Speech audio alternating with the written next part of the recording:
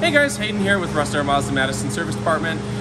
Just making a quick little video here about batteries. There's a few different things to kind of go over. With colder weather starting to approach in the next couple months, it's really important to make sure that you're getting your battery tested every time you get service done.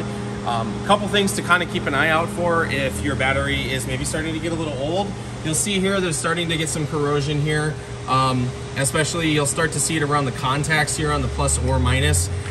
If it starts to get a lot of corrosion here, that means it's been outgassing a lot. Batteries typically have a lifespan of about 4 to 5 years. The genuine Mazda batteries come with a 3-year warranty, which is really nice.